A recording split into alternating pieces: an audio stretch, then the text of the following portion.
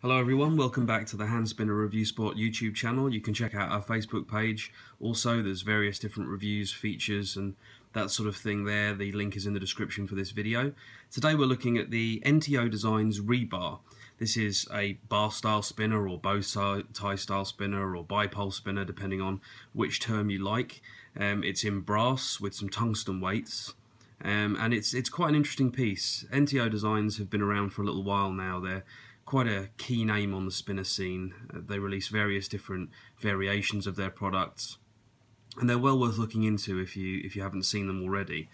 I've reviewed a couple of their other offerings on the Facebook page. As I say, the link for that is in the description. And this is the first of the bar style spinners that I handled from them. They haven't got many of this sort of style. Most of their output seems to be tri-designs. But this is a very unique looking spinner. The design itself is very interesting, and I thought it was well worth taking a look at here today. So before we get into the spinner itself, let's have a quick look at some size comparisons. Okay, so what have we got? This is one of NTO's really core pieces. This is their Turnian model with the inserts. You'll notice the barrel inserts are actually, the cylindrical inserts are very similar on both of these. A torque bar, albeit with some custom buttons, the portal from Random Fabrications, and just for fun, and because just the other day a new version or a new style of spinner by MechForce was released, this is the MechForce Hurricane. So there we go, that's the little size comparison for you. As you can see, it's a relatively long bar spinner. It's not a million miles away from the length of a torque bar, but it is just a hair longer, but albeit a little bit more slim in profile. Right, let's put those to one side and get on to, the ReBar itself. Okay, so the ReBar, as you can see, has a really distinctive design. At the moment I saw this, I thought it was extremely pretty. It's got these big, almost heart-shaped cutouts within the body. It's heavily chamfered, but as you can see, the chamfers themselves, while they hold a consistent angle, they dip further down on certain areas of the body. We have some ridges along here along the side, which just from looking at it look like they might be quite good for reverse flicks. NTO's now sort of ubiquitous magnetic button system, which we'll come on to later. A machine finish, but a very nice looking machine finish, very neatly done.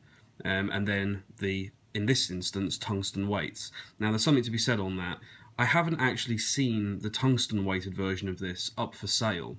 This piece was supplied to me by Fabian at SpinSpace, just for a review and then a return on behalf of Freddie and Co at NTO Designs.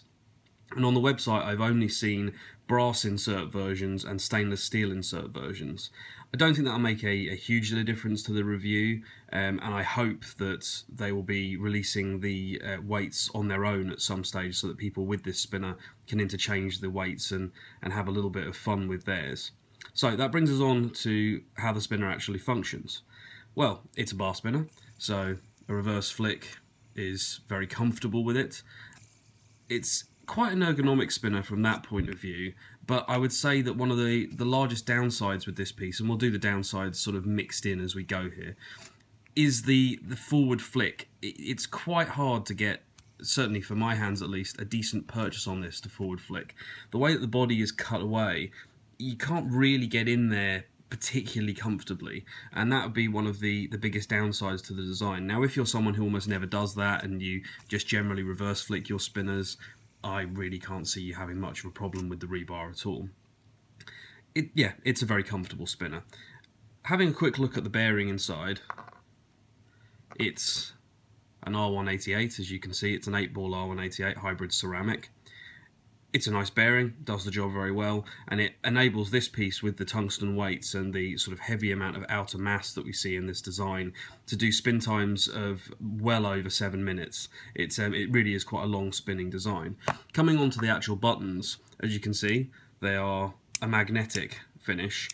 I have mixed feelings about magnetic buttons. I don't really like the way you can feel them kind of they run against each other within the body while you're using the spinner. It's not that they're insecure or anything like that. It's just that, for me personally, it's a slightly unusual feeling that I don't really enjoy. Now, I think it might be largely down to the fact that the weights are inserted from the top in the NTO Designs buttons, and in contrast to the Thrax, which I hope at some point I'll be able to review on the page, although there is a written review up on the Facebook page itself as well. Those are inserted into the base, and so the magnets themselves touch each other, and I don't find that you get as much of that swiveling when you're actually using the spinner as you do on the NTO buttons. The buttons are also quite small. They're not a great deal different in size to those you'd find on a torque bar in its original state. They're slightly larger in diameter, I believe, but not much.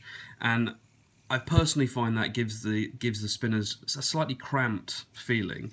Now, when we look at something like the Turnian here, these are available with various different button sizes, so you can get what NTO like to call their double stack buttons, and you can get just extra large buttons as well, which cover the whole of this bearing core that you can see.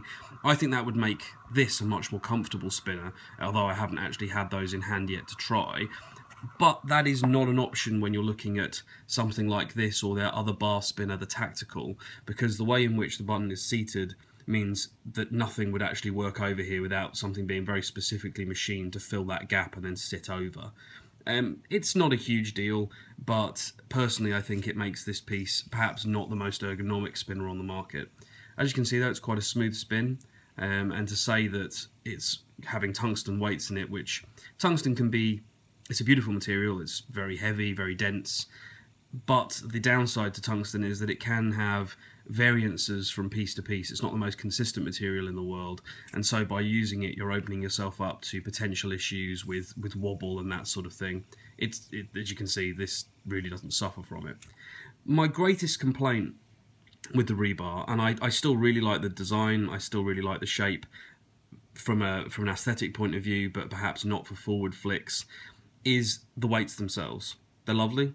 They look really nice. They've got a nice machine finish on the top which catches the light really well. Hopefully you can see that there.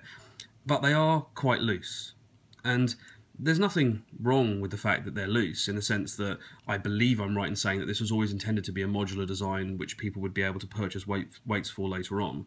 But I find that the fact that they are loose, and please comment in the description below if you, not in the description below, in the comment section below, if you have one of these with the other weight types, and whether or not this is just something that I'm finding on this one, or whether it's common with them. But sometimes on a very powerful reverse flick, I can actually push these weights either to the point where they unbalance a spinner and you get the kind of wobble that you can see there, or I can push them out altogether, which obviously isn't a particularly good thing in terms of the fact that you might well lose one of these if you're wandering down the street with this spinner.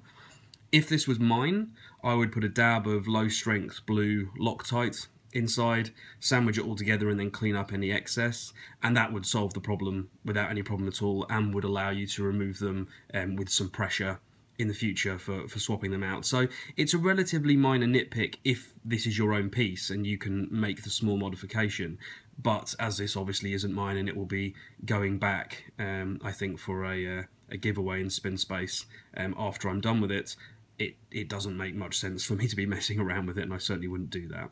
So yeah, that is the ReBar from NTO Designs. I'm going to be featuring more of the NTO pieces. I'm quite a big fan of the company, particularly this guy here. I think this is an absolutely fantastic spinner, and you can find a full written review of that on the page.